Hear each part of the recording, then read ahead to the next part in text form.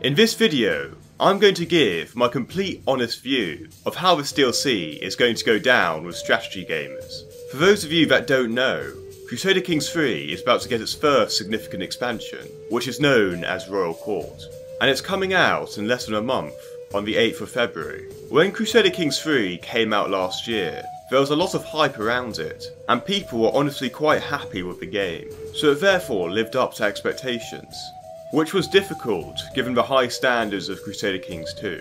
However, Crusader Kings 3 is a bit bare-boned at the moment in comparison to Crusader Kings 2. Given this fact, it's no wonder the active player base of Crusader Kings 3 has significantly declined, going from 48,000 active players at the start to just 12,000 now. It's not expected that there's a drop-off, but maybe Paradox didn't expect it to be below most of their other games. So, will this expansion be able to revive Crusader Kings 3 and bring back its player base? And is this potentially the best DLC Paradox has ever released? Let's discuss it in this video. Have you ever wanted to see Stricken Donkey be roleplayed in Crusader Kings 3?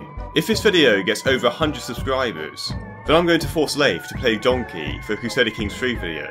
I have no idea how it's going to turn out. Firstly, let's go through some of the features of Royal Court. The vision of this expansion was to bring the medieval experience of court life to the game. When you think of a medieval fantasy series like Game of Thrones, you think of King's Landing and its iconic throne. You think of Winterfell and its cold, dark atmosphere. And you think of Ed Sheeran's singing, a true highlight of Game of Thrones. Anyway, perhaps the most interesting part of medieval history is the courtroom, and all its deals and scheming that goes on in it. This is something that's encapsulated us for decades, so maybe it's no wonder why Paradox wanted to add something like this into Crusader Kings 3, and it's perhaps one of the most innovative DLCs I've seen from Paradox for a while. You no longer need to imagine your characters making deals, you can see it all in game. Now let's go into detail about the courtroom. Thankfully, it won't be one default courtroom, and depending on the region you live in, it will be completely different, and Paradox have focused on 4 main art designs, which are West European, Mediterranean, Middle Eastern and Indian courts.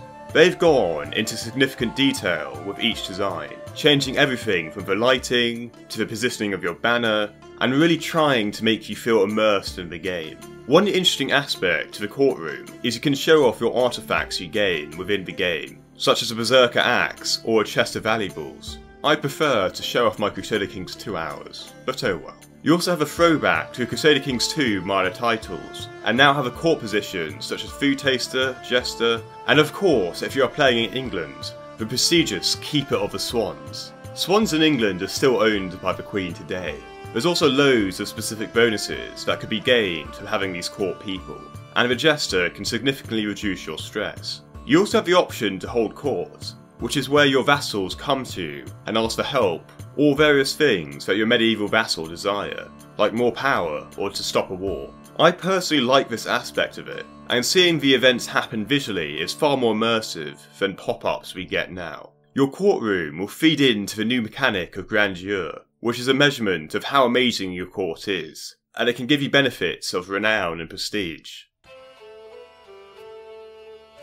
The other big update this expansion has given us is a complete overhaul of cultures. They are now far more important than before, and really can change your campaign. Cultures will find it easier to adopt certain traditions depending on where they're from. For example, if they are a culture of war, then warfare traditions are easy for them to pick up. Cultures also now have pillars, which are shown here, and range from the language they speak to the way in which they design buildings. The most anticipated part of this expansion, however, is a new hybrid culture system. A hybrid culture allows you to combine 2 cultures if there is a high enough acceptance between the two. A historical example of this is William the Conqueror, who took over England and began to implement Norman culture within this Anglo-Saxon kingdom. And William spoke French at court and forced the Anglo-Saxons to accept their customs.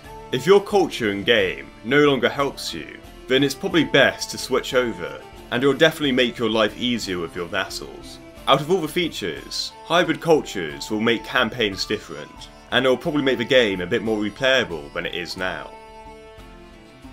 Now let's have a chat about whether this DLC will be any good, and potentially worth purchasing, given all the information we have about it.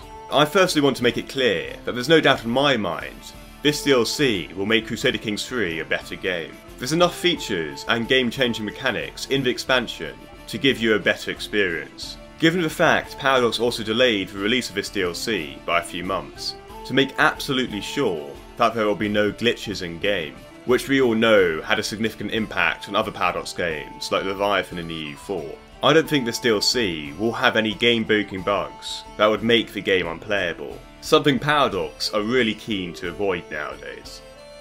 Having said all this though, I won't lie to you, I do have my concerns. As of now, you can pre-order this DLC for £24 or $32 US. Some people might consider that quite high for a DLC, and are the features of a DLC really worth £24? As I've said before, some of the Royal Court features were based off Crusader Kings 2, like minor titles. As much as I like this expansion's features that make it very different to its predecessor, in some ways a lot of these features maybe should have been added into the base game. And if that did happen, we might not have seen a significant dip in active players, and a split in player base between the two Crusader King games. I'm also a little concerned about whether this DLC makes Crusader Kings 3 more replayable.